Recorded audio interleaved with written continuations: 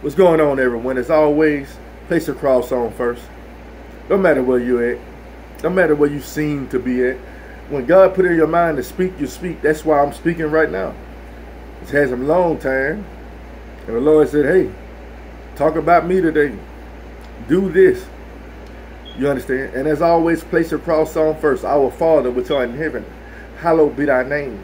Thy kingdom come, thy will be done on earth as it is in heaven. Give us this day our daily bread, and forgive us our trespasses, as we forgive those who trespass against us. And lead us not into temptation, but deliver us from evil. For thine is the kingdom, the power, and the glory forever. Amen. Hey, I've been reading Romans, man. Romans is not for the novice. It's not for the rookie. If you read Romans, man, it's deep. It's in depth. You got to think about who Paul is coming at this time again. When it first starts off in Romans, the first thing he talks about is sexual immorality. Men sleeping with men, women sleeping with women sleeping with women.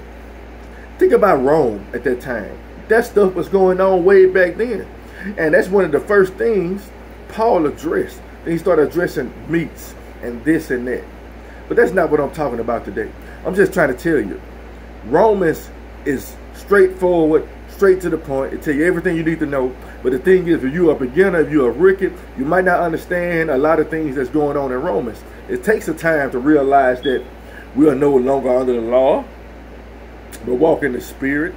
And most people use that to be like, well, I'm not under the law no more. Well, if you walk in the Spirit, you are under the law. Because you fulfill the law with one word, love.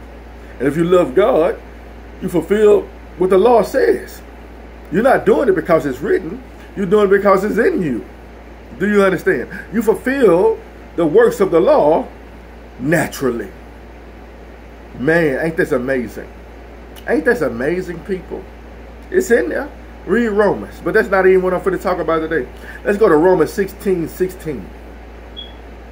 Salute one another with an holy kiss. The churches of Christ salute you. Now, I beseech you, brethren, mark them which cause division and offenses contrary to the doctrine which you have learned. You see what he said? Contrary to the doctrine which you have learned. Let's say this again. Contrary to what the doctrine you have learned. Do what the Pharisees say to you out of this book, but be not like them. Let's go again. Contrary to the doctrine which you have learned, and avoid them. So that means you need to study sound doctrine. That means you need to understand what the true will of God is. You see, there's a lot of false prophets out here. I'm going to call them out today. T.D. Jakes, Stephen Furtick, Joel Osteen, Joyce Myers, Joseph Prince, Creflo Dollar. The list goes on, people. There are many false prophets out there and false teachers out there. What the Bible says, avoid them. He said they make long journeys to make one proselyte, and they make him worse than them. You see, a lot of people like, I got to hear the gospel from someone. Well, according to this word, you got to hear from someone who's preaching it correctly. If not, you're going to be just like them. For they that are such serve not our Lord Jesus Christ. Let's see who they serve. But their own belly. And by good words and fair speeches deceive the hearts of the simple. Now the Bible says, tell you what is good. Not what you want to hear. When the Bible talks about telling people what is good, it's what's in this Bible. It's not what I feel you want to hear. I don't feel nothing. It's not about what I feel. It's not about my feelings. It's about what God feels. And he said, by good words and fair speeches deceive the hearts of the simple. You know how many people are simple-minded and being deceived by these such people? You know how many people are doing that?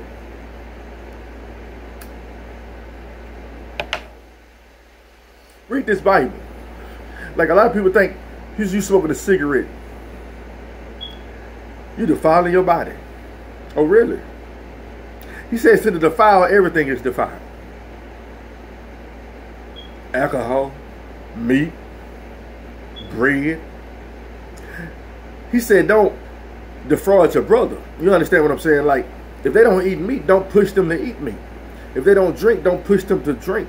Don't use, what's the whole old word that everybody use all the time? Peer pressure. I ain't got to peer pressure you to nothing. You understand? But when you grow as a Christian, you're going to realize it's not what goes in that defiles a man. It's what goes out of a man. People are trying to, I don't eat meats. That's on them. Don't eat them. I'm going to eat it. God provides it for me. You read the Old Testament, you can eat all types of meats. And then you read the Old Testament, you can't eat all types of meats. But the thing is, you were bought with a price. And God said if you receive something with thanksgiving, it is clean. A lot of y'all gonna starve to death because y'all trying to figure out, y'all trying to be perfect according to the law. But Romans tell you, you can't be perfect according to the law. He said, Paul talks about it. I wouldn't even known sin if it weren't for the law. You understand? But when the Spirit of truth came, and when God came, and when Jesus died on the cross, and he poured out his Spirit, kind of opened me up to the truth. You understand?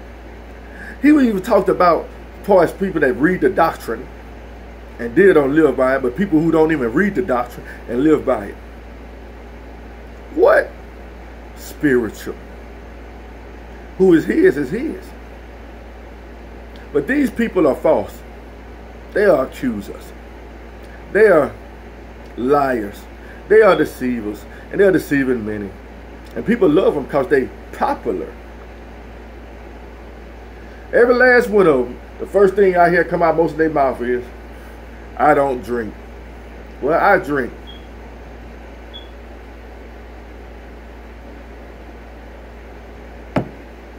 Happily and proudly and have no repercussions. Why can I do that? Why? How am I allowed to drink? Because the Bible speaks of it. Ain't no better for a man to enjoy all the toils and the troubles he go through in his life than to eat and to drink and to marry and enjoy the fruit of his labor. A lot of y'all ain't enjoying the fruit of y'all labor. Your consciences. Having a form of godliness, denying the one of you deny his word. Jesus gave us a commandment. He said, as often as you do this, give honors to me. Well, I don't know, people will say, he's talking about wine. Everything you do. Y'all ain't realizing. Everything you do, give honor to God. As it weren't for God, you wouldn't even be able to afford what you're putting in your body or what you're putting on it. It's for God. Give him the glory. You understand? But y'all trying to walk around in perfection and lead people. Man, I ain't never seen so many churches come up with different diet plans. How you going to keep making books? This is how you follow the word. Then the side book, this is how you get in shape. Hey, get in shape with the Lord. He said, bodily exercises profit little.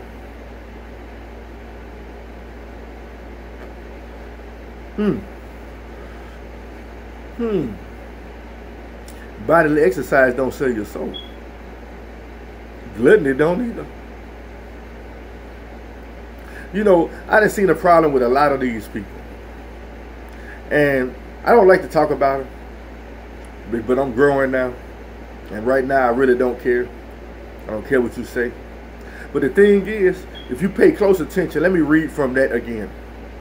Now I beseech you, brethren, mark them which cause division and offenses contrary to the doctrine which you have learned, and avoid them. Now what happens after you avoid them? Let's keep going. For they that are such serve not our Lord Jesus Christ, but their own belly, and by good works and fair speech. They think works saving them. They ain't really got no faith. They're just trying to be good, keep a smile on their face. And fair speeches deceive the hearts of the simple. Now, here's the fruit. Once you come away from them, once you wake up out of your slumber, what's going to happen once you come away from them? What's going to happen once you figure out you've been being deceived all these years by these false teachers, by these false preachers who want to be worshiped, ain't trying to get you to worship God. They think they smart. You understand? I ain't trying to get you to worship me. I'm trying to get you to worship the Most High God. I want you to grow to a point where you don't need what I say no more. I ain't looking for followers. I'm looking for followers of Christ. I might lead you to him, but then I actually want you to follow him by yourself. I don't care how many views I get. It doesn't matter to me. As long as you get the word and they prosper in you and you grow and then you start spreading it too. I'm not trying to get the pulpits full. I'm not trying to get that full. I'm trying to get the souls full. Let's go back. For your obedience is come abroad unto all men. I am glad, therefore, on your behalf. But yet I would have you wise into that which is good and simple concerning evil. And the God of peace shall bruise Satan under your feet shortly. The grace of our Lord Jesus Christ be with you. Amen. What's your obedience? Stepping away from the crowd. What's your obedience? Not going with the flow that everybody else is going with. You stepping away. You walking in the spirit. You realizing this church house is just a building. You realizing that your body is the temple. And guess what? You're going to use your temple wherever you go to spread the good news and the love of God. You see, a lot of y'all are stagnant because y'all are stuck in these spots. Listen to these influential speakers having a form of godliness, but denying the wonder thereof. How do they deny the wonder thereof? Through their words. You got to be careful. You understand, people? Yeah? But then I'm going to read this again to you. One more time. I'm not going to talk to you about 20 minutes today. I ain't got nothing else to say. Just take this word and receive it. You know why a lot of y'all ain't growing? Because y'all stuck listening to these same people who ain't leading you nowhere. You know what they leading you to? Them. You know what they leading you to? Their bellies. As soon as you get away from their bellies, they're going to start filling your belly with living waters, and out of your belly shall flow living waters. But you sit instead of trying to trust in the preacher. Yeah, he said, how can you hear without a preacher? But the Bible tells you there are false teachers, there are false preachers, there are false prophets, and you got to use your discernment to do that. He said, let them alone and be blind leaders of the blind. If you keep following blind leaders who don't know their right hand for their left, who teaching the scripture wrong, you're going to start teaching the scripture wrong too. Only time you're going to start preaching the scripture correct is when you study to show yourself true, man. Yeah, I'm talking to you men now. But y'all women got purposes too. And y'all don't even see it. A lot of y'all following these blind leaders and thinking y'all worldly riches is what it's all about. It's not, man. But let me prophesy to you according to the word, what Jesus just spoke to me this morning, and what Jesus is speaking to you. For your obedience is come abroad unto all men. I'm glad, therefore, on your behalf. But yet I would have you wise into that which is good and simple concerning evil. Good and simple. And the God of peace shall bruise Satan under your feet shortly. The grace of our Lord Jesus Christ be with you. Amen.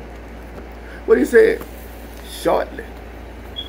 If you stay in your obedience, you stay doing what you've been doing. Grant your way. I know you feel it weird, like, Lord, God saved me through the church. Why is he pulling me away from it? He's not pulling you away from the church. He's making you the church. You see, the church trying to keep you stagnant. The church trying to keep you stagnant. I was watching a movie last weekend called Silence. And I watched this movie and I dissected it and I was like, man, this is a weird movie. But the thing is, these two preachers went to Japan to try to win souls. And they had to do something. They had to put their foot and denounce Christ on a graven image. You can't denounce Christ on a graven image. That's how foolish they were at that time. And that's how foolish the people were. I can denounce Christ with a graven image. First of all, Christ is not a graven image. God has got a graven image. I can step on that picture all day and still serve God. That's what I got for the meaning of the movie. You see, once you wake up and you realize whom you serve, none of that is important. That temple that you go through, you think you're finna grow stronger and stronger in. You may grow stronger and stronger, but don't be shocked. As you grow stronger, you find yourself distancing from the place that found you. I've been walking this walk for about 13 years. I done tried church after church and found most of them to be liars. Why did I find them to be liars? Because they go against this word. They operate in things that against this word. They do Easter. They celebrate Christmas. They do all these other things that contrary to the doctrine that I've learned. But it's not just about the doctrine. Spiritually, some things just irk me.